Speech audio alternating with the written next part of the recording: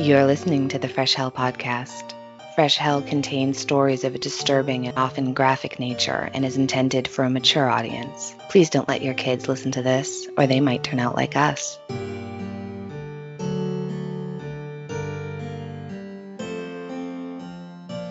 Hi, I'm Annie from the US. And I'm Johanna from Austria, and you're listening to your favorite international podcast. Thank you so much for joining us for yet another episode of some murder, mystery, and the macabre throughout history.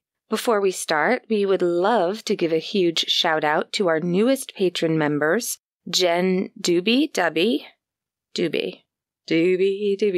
sorry, Cassia Kobek, and JS. Thank you all very, very much. Thank you so much. If you want to know more about Patreon and other ways to support the podcast, please listen until the end. That's when we're going to tell you about the different ways you can help. And we'll also tell you about the Patreon perks, like our lovely monthly get-togethers, which recently got an entire makeover. It's amazing, but we'll talk more about that later. Because now it's time for the second part of the heinous crimes of German serial killer Karl Hopf. That's right. And if you haven't listened to last week's episode, please do that first, because otherwise you'll be missing a lot of information. And if you already listened last week, then Annie will show me now that she remembers what happened, because she will give you a super quick recap.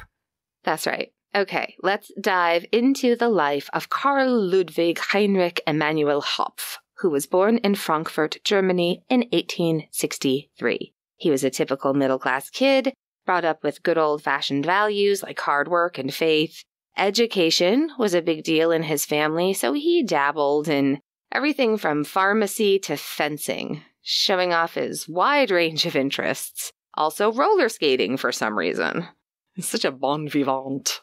In his young adult years, he travels to London, but also to more adventurous places like India and Morocco. But he contracts malaria and has to return home to Frankfurt without much to his name. Thanks to his father, he is able to open his own business, and so he opens a pet food store and even gets into breeding those big, lovable St. Bernards. He also made sure to have a well-equipped lab at home. First of all, to study mange and canine distemper. He tried to find a cure for these very serious diseases, but also because he liked to collect all the different kinds of bacilli. But does he have a happy life as a roller skating fencing instructor with his many dogs? No, he does not. No.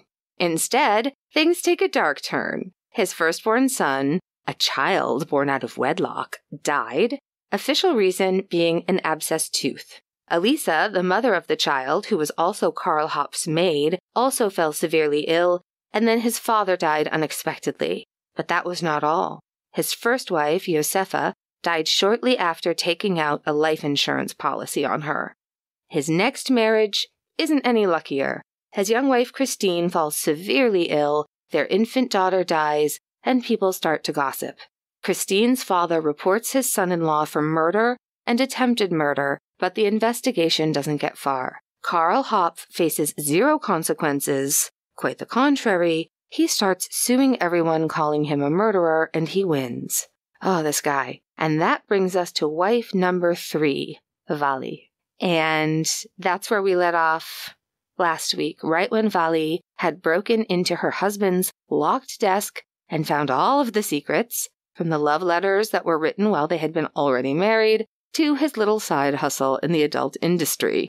He had produced quite a repertoire of pornographic photos, and he himself starred in them with different women. He tried to disguise himself with a mask and a hat, but of course Vali knew her husband, and his socks. Also, can I please tell you, one of these actual photos is in the book Johanna used for her main source, and so she took a picture of it and sent it to me, and, as I expected, the mask does make everything worse. It's so bad. It's like, if you were imagining initially a Zorro mask in your mind, think again, friends. Think again. It's more like if it was craft time with grandma. At least, listen, this is what it looks like in the photo. All I can tell you is what it looked like in the photo. It looked like if it was craft time with Grandma, and she had some paper doilies, like the kind that you put on a tray to put the cookies on before you take it to church. And she was like, let's make crafts out of doilies. It looked like he folded a doily in half and then taped it to his face. It's awful. It's a little bit like these Venetian masks, not the ornate ones, not the beautifully painted ones, more like the just average that height, where you have the mask, kind of sorrow mask, but then everything under your eyes is covered like with a little curtain. You know what I mean? Oh, there's a curtain there? Yeah. All right, I gotta look more closely because it looks like a doily. It looks like a bright white doily over his. It's like a face curtain, so that its whole face is covered. It's a terrible face curtain. Yeah, that's not good. It's not good, you guys. It's really not good. It's Listen, I am not a expert on adult material, but this is not a sexy picture.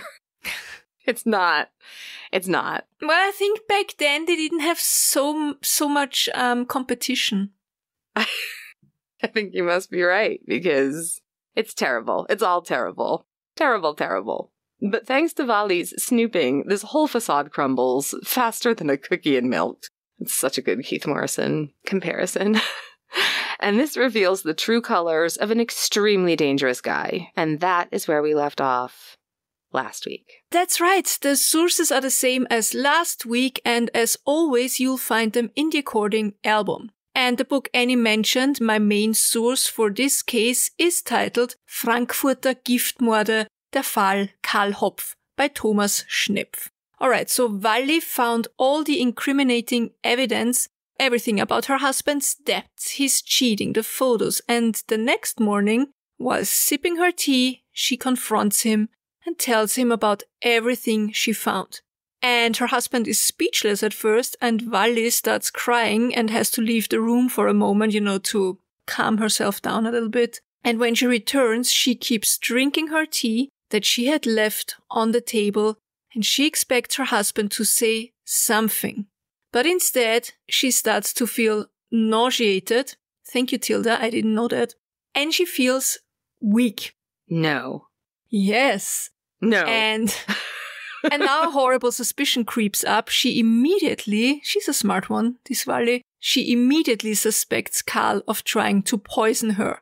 And Karl replies that she probably put something in her tea herself to get him into trouble. But he's nice. He helps her over to the bedroom where Vali has to lie down because she's incapable of standing or even sitting upright. And then Karl tells her that it's probably only the shock and that she needs to calm down. That always works when a couple is fighting, to tell the woman to calm down. Yeah. It's a great way to escalate something. Vali falls asleep, and when she wakes up again, she feels a little bit better. She feels strong enough to get up, and so she sneaks over to the kitchen where she still sees the cup of tea standing on the table. And as I said, she's a smart one, so she pours the remaining tea in a small bottle and hides it. Good girl. Nice. She also sees that Karl has boarded his desk up, like really he nailed some boards onto the drawers and sealed it with some wax. Yeah. And that's not suspicious at all. Yeah. He put a hair in the door, so he knew if she opened it, the hair wouldn't be there anymore. He home aloned his office. He tells Vali that he will actually report her for breaking in. And Vali's like, you know what? Fine by me. We can head over to the police station together and I'll report you for attempted murder. And Karl replies that if she reports him to the police, he will end his own life by taking poison himself. Mm-hmm. And thank God she's not impressed by the manipulation tactics of this rollerblading red flag of a man. And she takes the bottle with the tea and she walks over to the police station. Yes, Vali. I love that she's just not going to have any of this gaslighting. Yes. She is not having it. And so they forward the sample to a chemist to get it checked. And then Vali heads home and calls the family's doctor to come and examine her. And the doctor comes and he tries to check the young woman thoroughly. But unfortunately, Karl is right next to them the whole time. And he just doesn't shut up. He keeps talking and telling how they had a lover's spat in the morning and that now his wife is so stressed and upset. And the doctor, a man of his time apparently, prescribes her something to calm her down, which, let's be honest, in 1912 could have very well been heroin, and he tells her to not be too upset about any of this. Yeah, have some quieting drugs, lady. A couple of days later, she's called to the lab to get the result for the toxicology screening of the tea, and they found absolutely nothing. They tell her to go home and apologize to her poor husband, who she suspected for no reason at all. They really tell her to apologize. Right. Was she like, over my dead body? Make sure you autopsy me. Autopsy me. No, she didn't say that, but I did not see that coming. I thought for sure that the tea was going to be full of poison and that would have been it. I think the difficulty was, well, we're going to talk more about that in a little while, but I think the difficulty was that it's not like today where they have like modern technology to do a broader screening. They needed to know what to look for, apparently. Right. Yeah. Yes, exactly. So Vali returns home, but she's obviously still super suspicious, and she asks her husband to cancel the life insurance he had taken out on her, because that would make her feel a little bit better. But he refuses. And in the beginning of August, Vali falls sick again, and Karl cares for her. He brings her food and milk to drink, and he takes her temperature, and she's running a high fever. She feels nauseous or nauseated. She feels weak, and she has a constant headache. We all know the symptoms by now. It's always the same. And of course, she is still certain that her husband is actually trying to poison her, and so she musters all her strength, and she takes the milk he serves her every day and takes it to get screened for poison again. And at the lab, they pretty much roll their eyes at her, because to them she's just another woman with a wandering uterus who should be sedated or lobotomized, I guess. And I'm putting thoughts in their heads now. I have no idea if that's what they thought, but we know that they were kind of annoyed. But they did examine the milk and again found nothing. Vali's condition wouldn't improve. Some days she would feel better, some days she would feel worse, and no medication, of course prepared by her loving and very caring husband, the pharmacist, seemed to help her. Another doctor was called, and thank God, just that day Karl Hopf had an appointment and couldn't be next to his wife while she was examined. And she told the physician about her suspicion, and finally this was someone who took her serious. Vali was taken to a hospital immediately, where after weeks and weeks, she finally started to recover. It was a very slow recovery though. And at the hospital, the doctors and nurses came to the same conclusion. This woman had been poisoned. Now they only needed to find the toxin that had been used on her. Finally, even the police believed Vali, of course only because male doctors backed her up. And they started an undercover investigation. Everything Karl brought to the hospital whenever he visited his wife, so flowers, chocolates, everything he touched, everything was taken and examined. Karl Hopf himself was under constant surveillance. Nice. About time.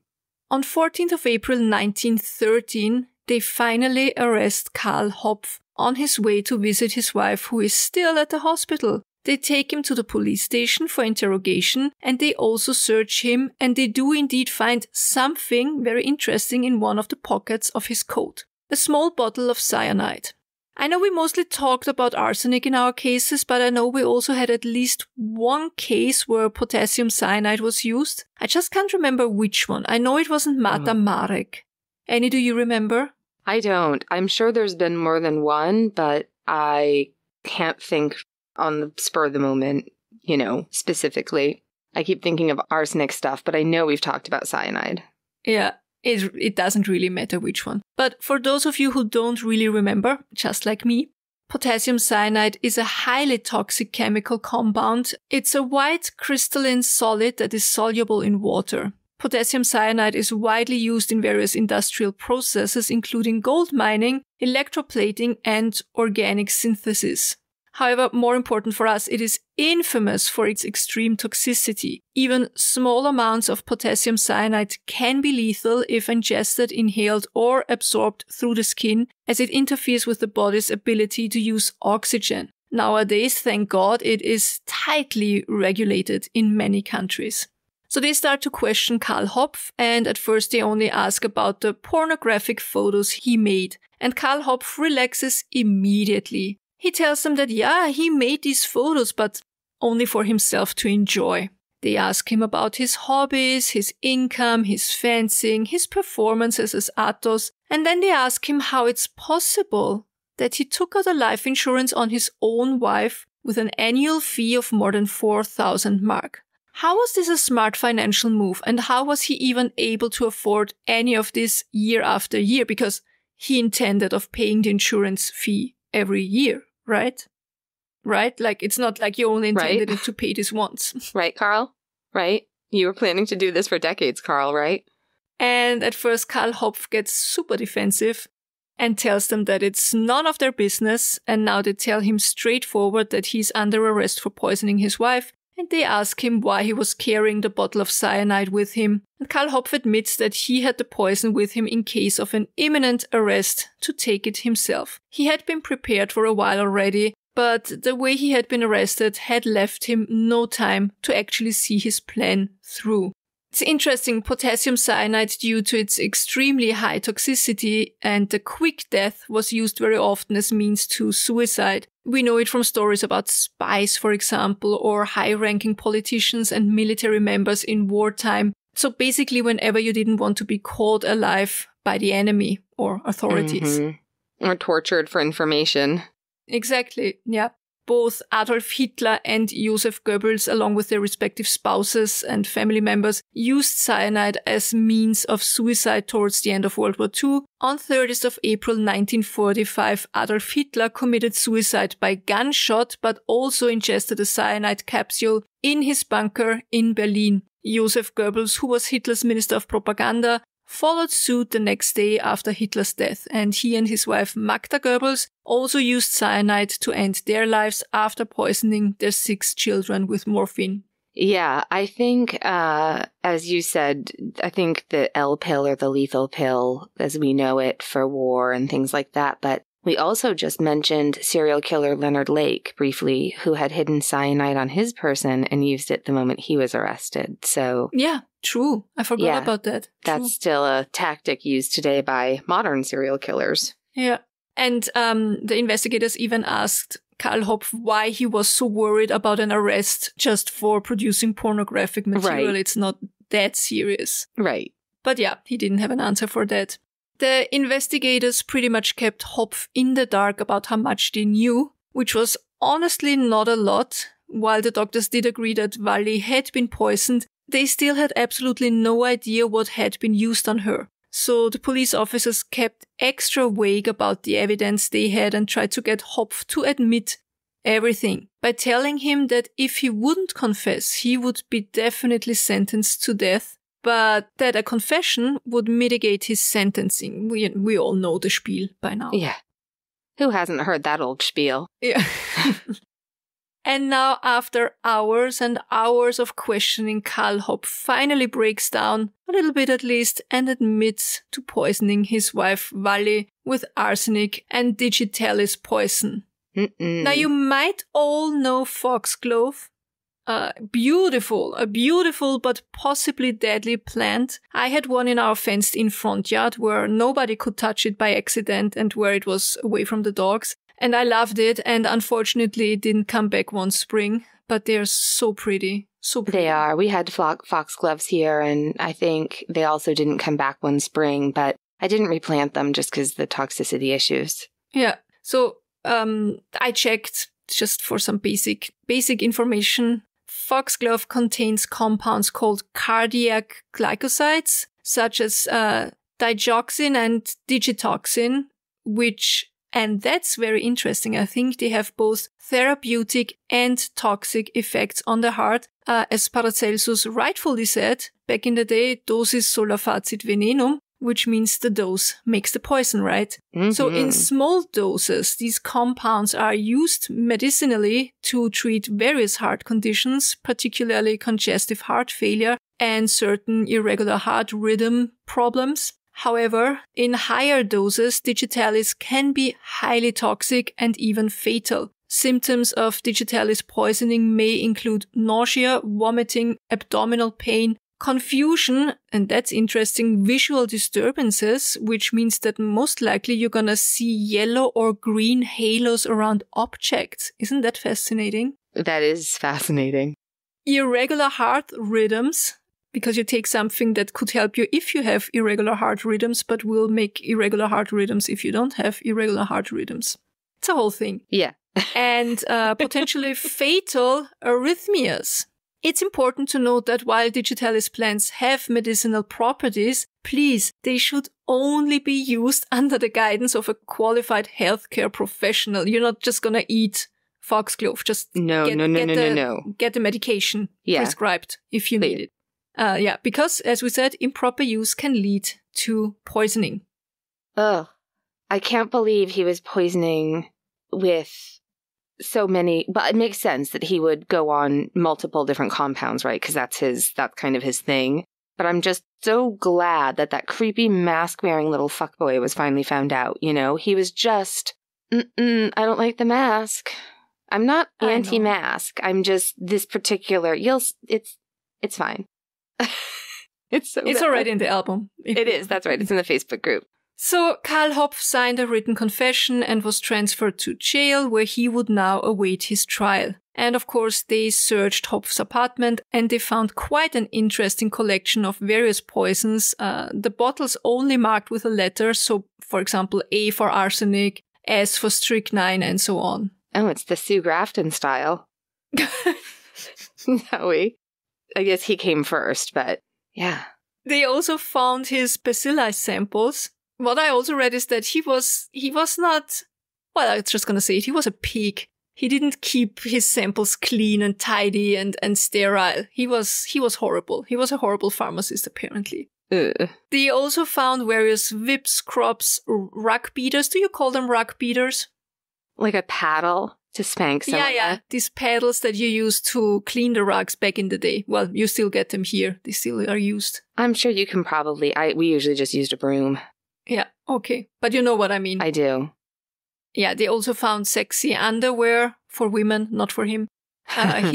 All hidden in a box in the back of the closet. All props for his photographic, pornographic side hustle. Now, finally, the doctors and lab employees knew what they needed to look for in the toxicology screening. And they found that Valli had not only been poisoned with arsenic, but also that Karl Hopf had infected his wife with typhoid on purpose.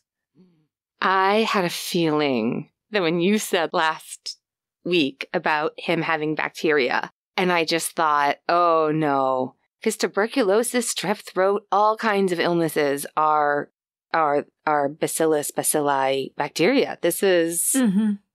Ugh.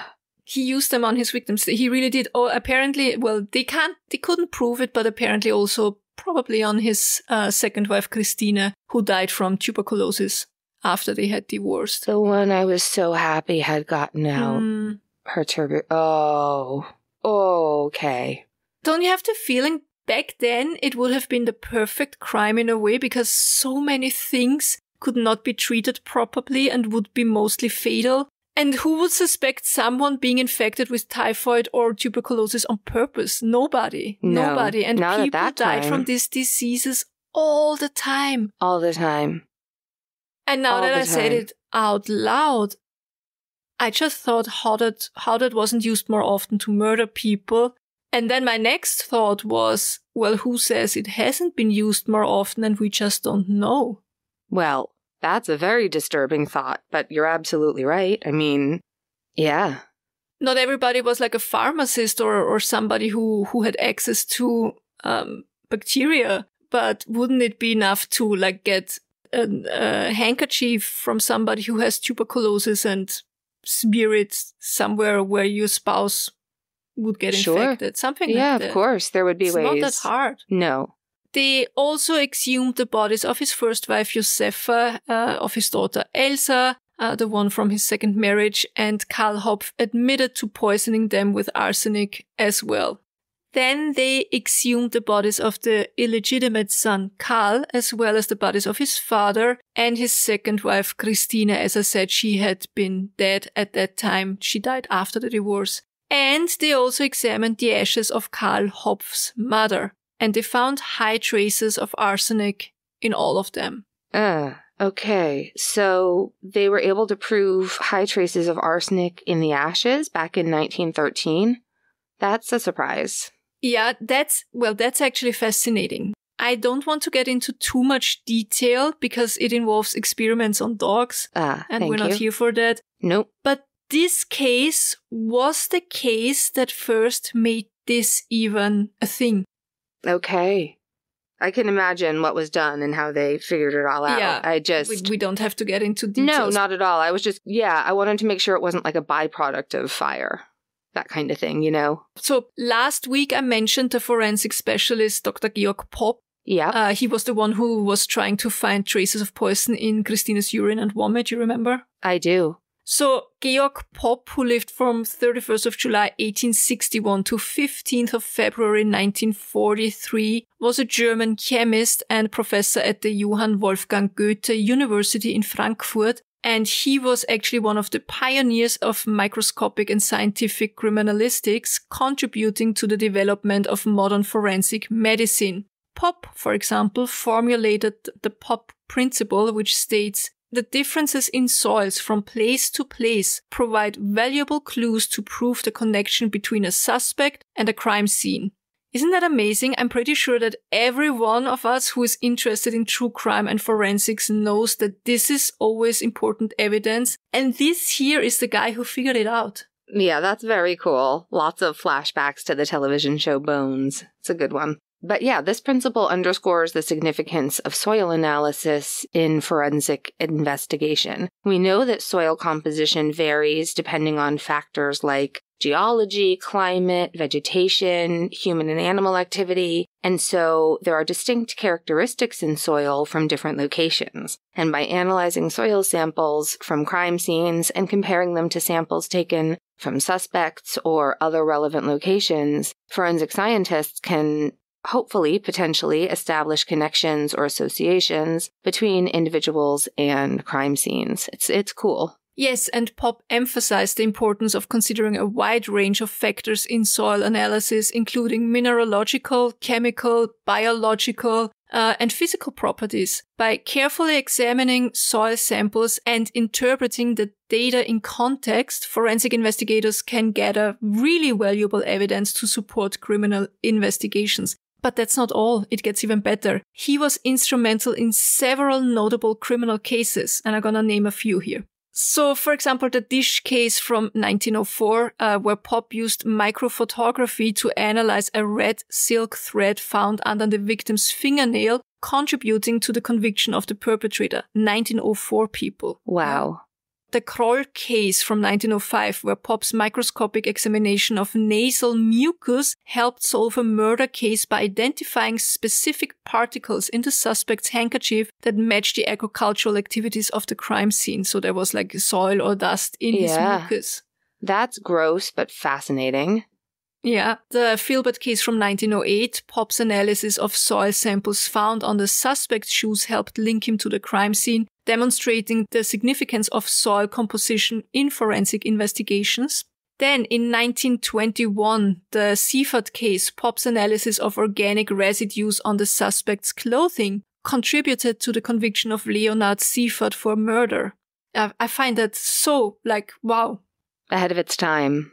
Additionally, Popp was also involved in the establishment of the first chemical police laboratory in Dresden in 1911, making a significant development in forensic science. So Georg Popp is one of the OGs in forensic investigations, and his contribution to forensic chemistry and the dedication to advancing forensic techniques have definitely left a lasting impact on the field of criminal investigations. And now he was working on the Hopf case, and he was able to prove arsenic in the ashes of Hopf's mother. That was never done before. prosecution figured they now had enough evidence, and the trial started on 12th of January 1914, which was a Friday, at the Landesgericht in Frankfurt am Main. I meant to ask you last week, and I forgot. Is that the formal name for the city of Frankfurt, Frankfurt am Main? Is that the Main River? Is it comparable to like Stratford-on-Avon? I feel like I should know this, or you already told me. I'm just not 100% sure. Well, the thing with Frankfurt, why you say Frankfurt am Main, which is the official name, is because there's another Frankfurt in Germany, Frankfurt an der Oder. So Frankfurt at the River Oder. That's why you have to make the distinction. You don't need to say, like, for example, that's Wien an der Donau, or that's I understand. München an der Isar. Yeah, totally understand. But Frankfurt am Main, so you know which Frankfurt we're talking about. Okay, thank you. Sorry. I know most people probably know that, but I'm not sure. I'm not sure that most people know that there are two different Frankfurts. Well, I'd say outside of Europe. Yeah. Probably. I think the Frankfurt am Main is the one. Is it the main? Is it the main one? The Frankfurt an der Oder is in the former Eastern Germany. Okay. So back to the trial. Of course, the street was filled with looky-loos who were hoping to catch a glimpse of the murderer because he was considered guilty by most people already. Karl Hopf was represented by Dr. Hugo Sinzheimer. So he was a very experienced defense attorney who had been assigned as a public defender in this case by the judge Dr. Heldmann. Karl Hopf was, of course, completely broke and couldn't afford any other attorney, but from all I read, he pretty much lucked out with Sinzheimer. Also present were 27 possible jurors, and from those they chose 12 jurors and 2 alternative or spare jurors. And, of course, only men were allowed to be jurors back in the day because women could not be trusted to make such important decisions about life and death. Of course not. Their heads could explode. Let's not get reckless here, people. I think it's so interesting how those trial setups change over time, like in Austria nowadays, and I assume it's very similar in Germany. We have 3 judges and 2 + 1 spare jurors, and they are called Schöffen in German. And if the trial is for a crime that would have a maximum sentence of 4 years in prison, so 4 years or less, it's even just 1 judge. Like when I was a juror 2 years ago. In the States, you have 12 jurors in criminal cases, if I remember correctly, right? Yeah, I think that's about the gist of it. There will be alternates, and the number might vary from, civil to criminal trial and that sort of thing, but essentially it's going to be 12. So Karl Hopf was standing trial for 4 murders, the murder of his father, his son, his first wife, and his daughter, and for 3 attempted murders of his second wife, his third wife, and his mother. I assume that even though they had found high traces of arsenic in his mother's ashes, they couldn't prove without reasonable doubt that she had actually died from arsenic poisoning. Karl Hopf, by the way, renounced all his confessions and declared himself not guilty. When asked about the death of his first child, Karl, and how they had found high traces of arsenic in his remains, Karl Hopf claimed that he had injected the child with arsenic after his death. His reasoning was that he wanted to slow down the decay during the time before the burial, and of course that made no sense because it couldn't explain how the arsenic would have been found in the bones. Only if the child would have been given arsenic while still alive, it would have been able to spread throughout the body, right? Right, yeah. It's systemic. When asked about his father's death and the reason for the high traces of arsenic in his remains, Karl Hopf claimed that his father used to drink some special mineral water, I think it was Offenbacher mineral water, and that it was known that this water was polluted with arsenic or had high traces of arsenic. The judge was a little bit speechless about this because he replied that he too likes to drink exactly that mineral water and he never heard of such a thing. I see, granted, these things were not unlikely back then, but I say that's a whole lot of accidental arsenic poisoning in Hopf's family for anyone to believe this. Now we're coming to his first wife, Josefa, and the reason of why she had been ingesting arsenic, and for long-time listeners, this will give you a huge throwback to the Victorian Death Trip episode. of course, Karl Hopf was not to blame for this death either, because Josefa loved to take beauty remedies that contained arsenic. I see.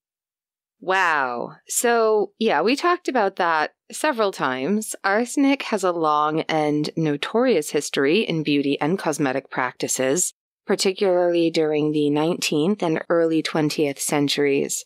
Despite its toxic nature, arsenic was believed to have cosmetic benefits and was used in various beauty remedies, primarily for skin and complexion enhancements. So, beside its use in blush and powders, it was mostly used in various skin creams and ointments, also often marketed as beauty creams or skin tonics. These products claimed to improve the skin's appearance and texture, but the biggest issue was that once you stopped using it, you would get worse skin problems, and so you had to keep using arsenic and upping the dosage as well. It was also used in hair removal cream, and yeah, it would remove all your hair. All your hair. Probably also your teeth. How do you feel about teeth retention? Arsenic compounds were occasionally added to products intended to darken or enhance eyelashes and eyebrows, although the safety and effectiveness of such products were, I'd say, more than questionable. I think that particularly is one that women would shudder at today. Like, not my eyelashes and my eyebrows. The funny thing is, I just read recently, you know how for a while eyelash serums were a huge thing in the last couple of years? Mm-hmm. And there is one ingredient that some of them had, or still have, I don't know. That's kind of, I might be completely incorrect. I think it was kind of a hormone or something they put in. And yeah, it would make your eyelashes grow, but it would also probably, or it could also change the color of your eyes from light to dark, irreversible. Yeah. And give you like sunken in eyes and eye bags, irreversible. So I rather have non-long eyelashes and use mascara for that than any of the side effects. But yeah, it's horrible. I always just think of how medicine or beauty remedies that we think are safe nowadays will be looked upon in 10, 20, 100 years. Who knows? Who can say? Oh yeah, of course. We laugh at these women, but they're going to laugh at us too. I think especially with a lot of the I don't know. I worry about how permanent things people are doing these days are. Certain things. Buccal fat removal? Yeah. Do it. No, I think it's a mistake. I don't think we're really laughing. We're horrified. No, I'm totally horrified. I mean, I've been laughing about his porn habits, but I'm not laughing about anything else. I'm laughing about the rollerblading. The roller skating and the fencing while rollers. I don't know. There's a lot to mock him for, let's be honest. It's all horrible. And yes, of course, it's possible that she ingested the arsenic because she wanted to have nice glowy skin and no more teeth. But there's just too much arsenic poisoning going on here. Yeah, it's too much. He's either a poisoner or the unluckiest son of a bitch who ever lived. It's too many dead people. It's too many. Too many. Yeah. Too many. Too many, and he had explanations for all of them. His second wife, Christine, well, she took arsenic for her pregnancy nausea. His daughter, Elsa, well, she was clearly poisoned as an embryo by Christine, who kept taking the arsenic for her pregnancy nausea. The audacity. His mother, well, he had given her arsenic drops for her dog, who was suffering from some eye problems, and he thinks that his mother was sure that if it was good for the dog, it would be good for her as well to take the drops. The only one who was not to blame, never ever, in any of the deaths, was poor, innocent, roller fencing Karl Hopf. He just wanted to slice up apples with his saber and wear a kinky mask in kinky photos. That's it. That's it. And you know what? That's not too much to ask for. We wish you'd only done that, Karl Hopf. Quick side note, in the book by Thomas Schnepf, I read that the judge had made a remark about arsenic being also referred to as Erbschaftspulver, which translates to heritage powder. And I checked, I never heard that before, I checked, and yes, people used to call arsenic Erbschaftspulver. Don't you find it extremely unsettling that murdering your family to inherit something using arsenic was at least common enough to give it the nickname Erbschaftspulver? Yeah. Yeah, listen, I'm going to say it again. If he'd just been happy as a fencing roller skating magician with a porn side hustle, things would have been fine. They would have been fine. But no, he got greedy. I just can't ever imagine killing your family for financial gain. That to me is, I can't fathom of it. I just can't. Yeah. No, it's awful that was so common. But then could we compare that to, as we talk about trends coming and going all the time, like how many different phrases were there for getting roofied as a woman in the 90s and 2000s? Oh, true. Yeah. Do you know? Mm-hmm. Yeah.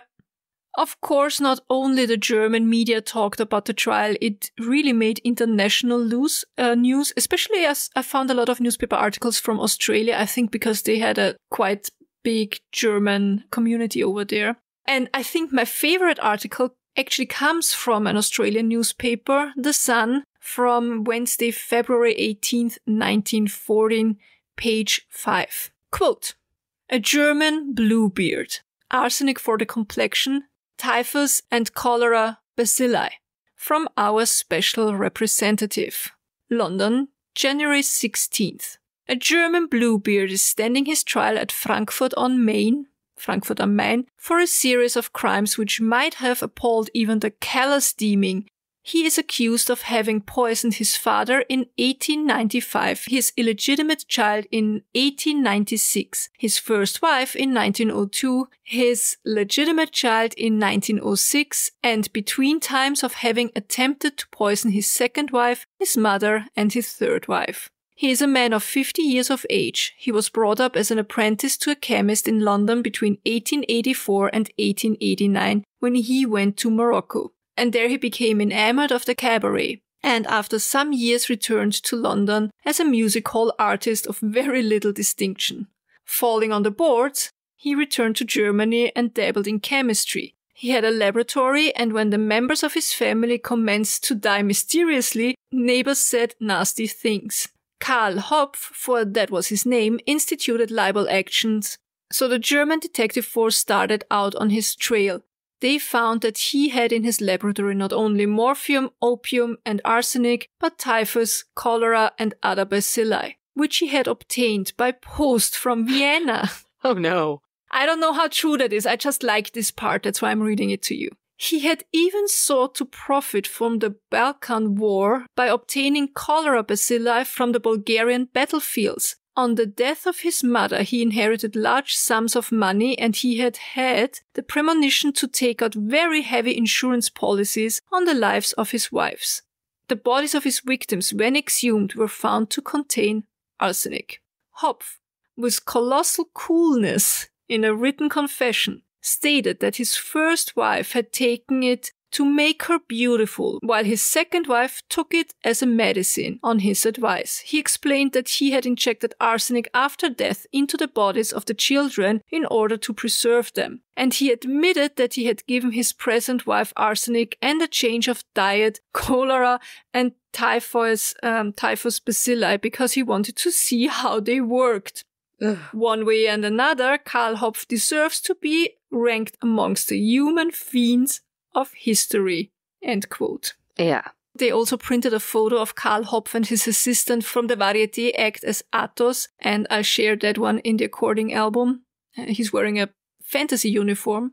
During the second day of the trial, the public was not allowed in the courtroom because this was the day they were talking about Karl Hopf's sex life. Oh my. And this was considered too shocking for the God-fearing people of Germany.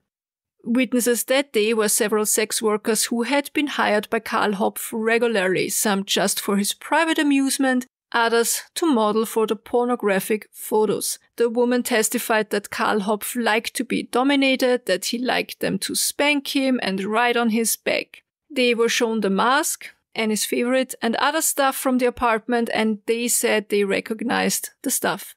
Again, funny how times change and how nowadays most of this would be considered rather tame. And when you go even further back, I don't know, to antiquity, it would be considered not shocking at all. I don't know. I just always find it fascinating how everything comes and goes in circles, round and round. Absolutely.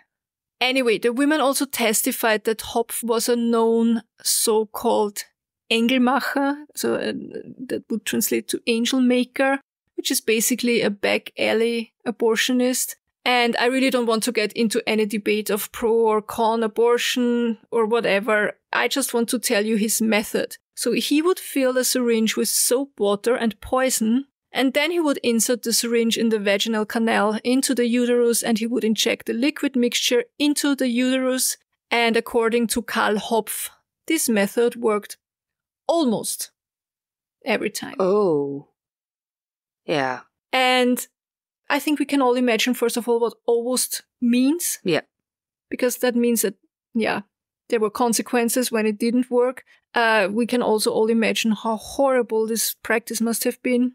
And this is unfortunately the kind of things people come up with when there is no safe and legal way to do it. That's right. And this abortion business brought him a 6-month prison sentence, by the way, which didn't matter much because he was already in prison.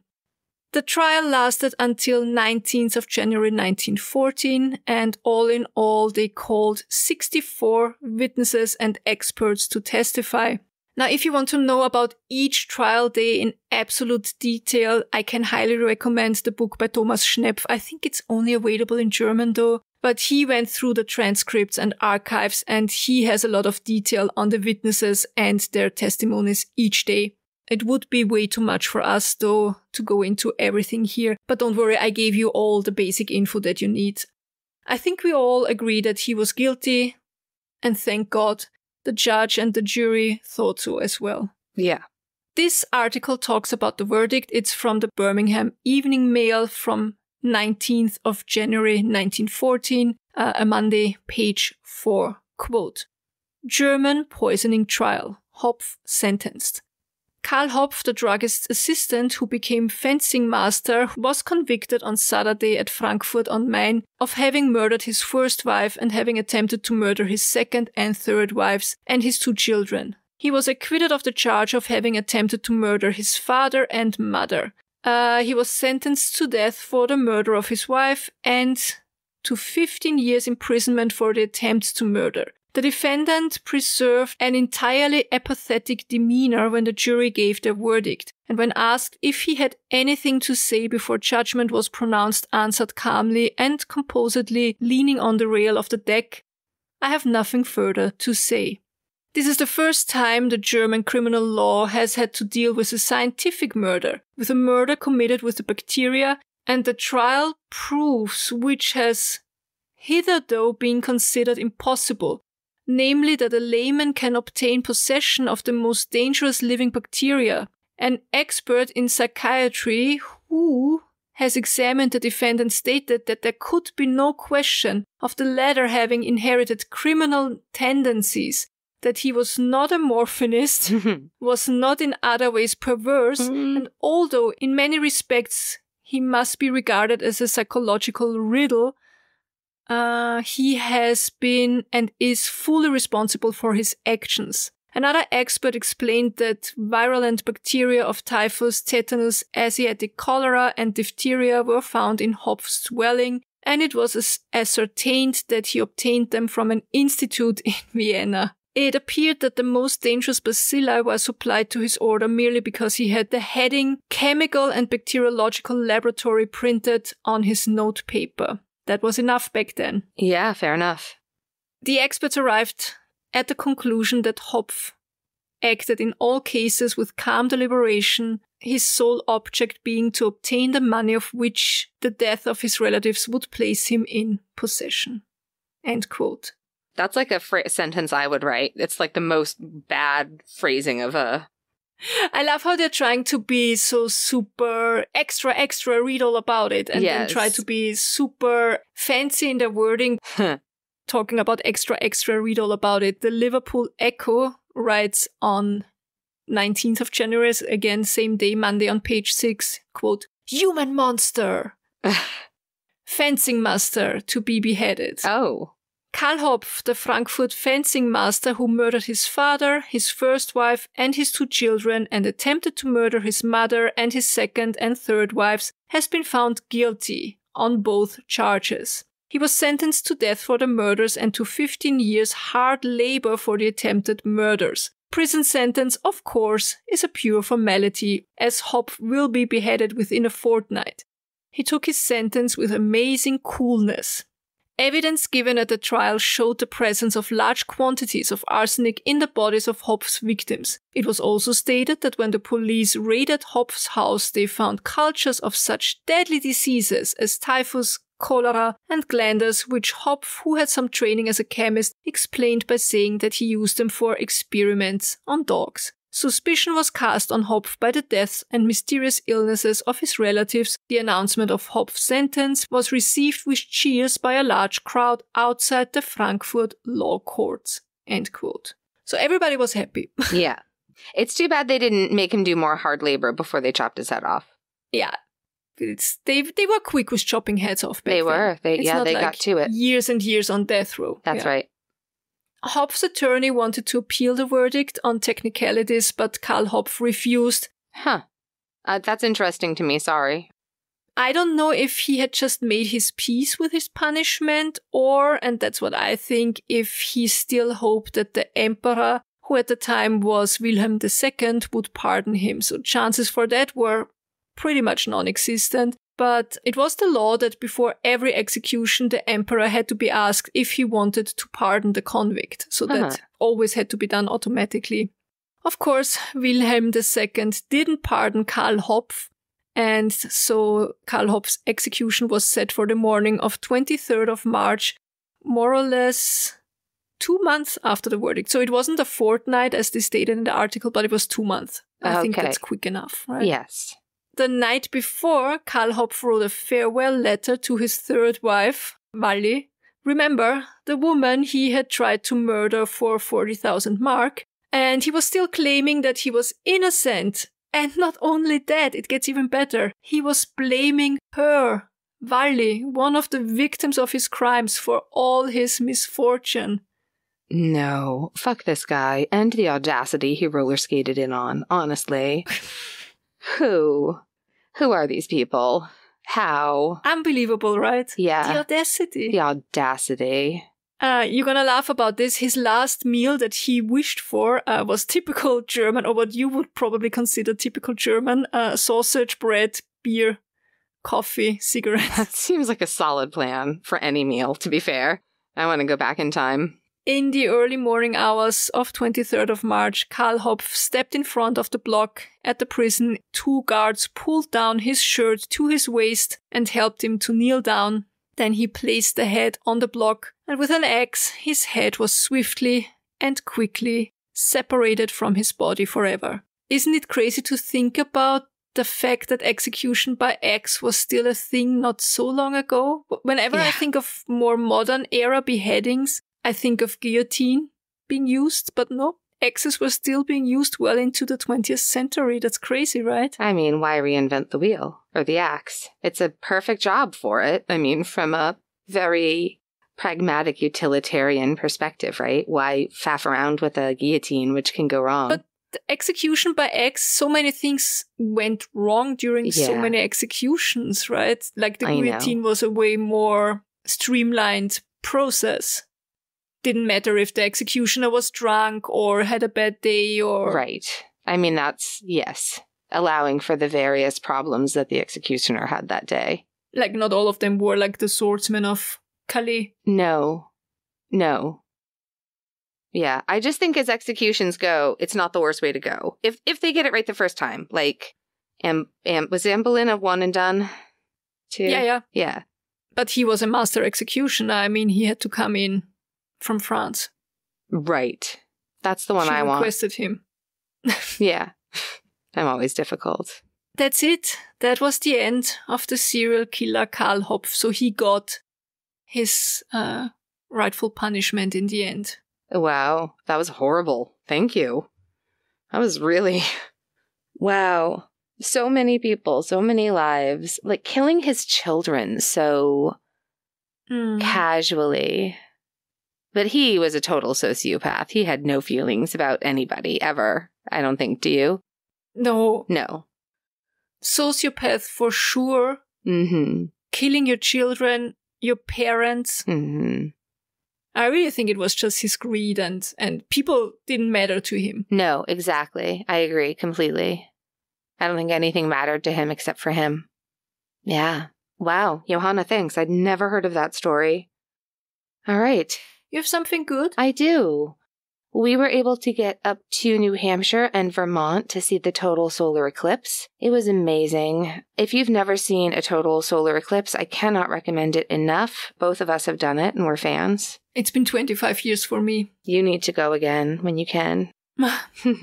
But there's also some really great programs out there to pay forward your eclipse glasses. So if you have a bunch of, those cardboard eclipse glasses laying around, do a quick search and check out some programs near you that will ship those off to some less privileged areas of the country and around the world for the next path of totality. Plus, it's nice to reuse and recycle, right? Yeah. But it was nice. It was just nice to get away for the night, just for the two of us, which rarely happens. So thanks to my dad for dog sitting. And we met up with friends that we haven't seen in forever. So that was really special. And also shout out to Claudette and Dean's place in Stratford, New Hampshire, who have not paid me anything, but who had very nice pancakes. And also the very nice gentleman who let us access his driveway. He left before I got a chance to thank him properly, but I think I found the house on Zillow and I'm going to send some stuff to his dogs because they were really good sports, little chihuahuas, and they were so angry that his house was like right near the field where everybody was right behind his house. So it was a lot of activity and they were just super nice people. But they vanished inside during the eclipse, the doggies. All the animals did. Isn't that fascinating? Yeah, it was great. Yeah. And how quiet everything... I just remember how quiet everything got. Quiet. Yeah. And how weird everything looks. Everything just looks so weird. Like, washed out. Such a difficult... Yeah. Yeah. It's hard to explain if you've never experienced totality, but the colors look weird. Everything... There's a part... I think it's why animals get so afraid. There's this feeling inside of you that's like, danger. Like... it's cool, but it's also like your lizard brain recognizes that this is kind of scary and you're not sure what's going on. And I imagine like people 500, 1,000, 5,000 years ago experiencing that and having no idea what's going on. Yep. 1,000 years from now, that's how people are going to look at today's ghost hunters, I think. Yeah. Maybe. And that's okay. That's how it goes, right? That's how it goes. We laugh at the people who were the pioneers for thinking that the gods were throwing lightning at us, right?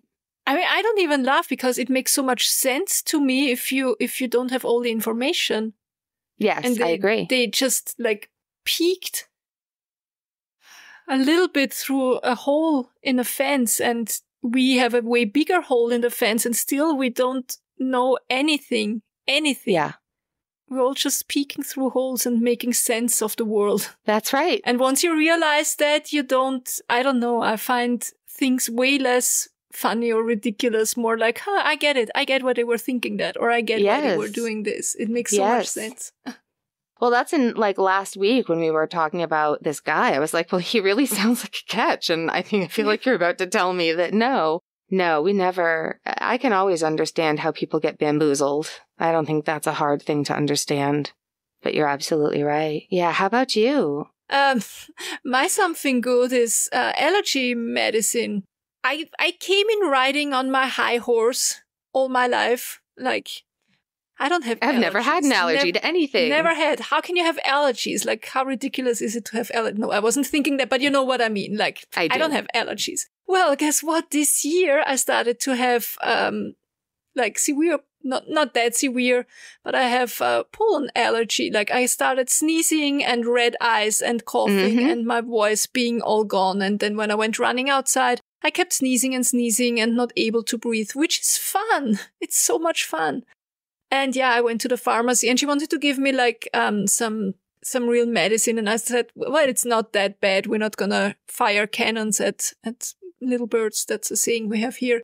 I like that saying. Let's just try. It's mit Kanonen auf Spatzen feuern. Let's just try like a nose spray and eye drops. And that really already helped me a lot. Nice. All right. What else? Ooh, new Patreon get together. Yes. So last week we had our new setup for the Patreon get-together. In case you don't know, if you're not a member, for our murder tier patrons, we do a monthly get-together. We started out by playing Cards Against Humanity, and nowadays it's more of a chat. And like last week, we talked a little bit more in depth about the Kelly Poppleton case. And it's a live chat with our murder tier members. And we used to do it on Discord, but now we set it up via YouTube. And you can also, if you miss the live stream, if you can't participate because it's at a time that you couldn't do it, you can now rewatch the whole live stream. It's now available for murder and mystery tier members to rewatch. Also, murder tier members, please let us know what time works best for you. We are so flexible now with the new setup. We can try different slots, different dates. That's right. We can record at all different times. And also, if you are a Patreon member and none of the time slots work well for you, or however it is, you can just leave a message or a question or a comment in the comments for that episode. And you don't have to be there. We'll have those when we go into chat about whatever topic we're chatting about. So you will still be part of the conversation, even if you can't make it, which is what I really, really love. It's so good. I prefer it so much. I do too. Good. Also, I know a lot of people are shy. Like they're not comfortable wading into a chat, you know? Exactly. So, yeah. What else, please? Another way to support our podcast without joining Patreon or joining a group chat or whatever is simply leave us a rating and or review. This really helps us a lot. And it also kind of uplifts our spirit to see nice reviews. And the biggest thing that you can do is recommend us. Recommend us on social media. Recommend us to your friends, your family. I don't know, your dentist. Whoever listens to podcasts, recommend us. This really helps to spread the word. That's right.